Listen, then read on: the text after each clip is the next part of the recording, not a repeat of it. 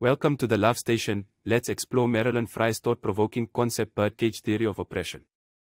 Imagine oppression as a series of interconnected wires forming a complex cage. Racism, sexism, heterosexism, ableism, classism, ageism.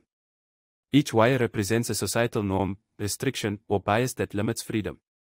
The cage isn't just one wire, but a web of interconnected obstacles. The individual wires may be overcome alone, but together, they create a structure that restricts movement.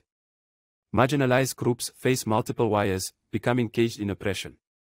By recognizing these wires and the cage's complexity, we can work towards dismantling this oppressive birdcage. Subscribe to the Love Station for more conversations.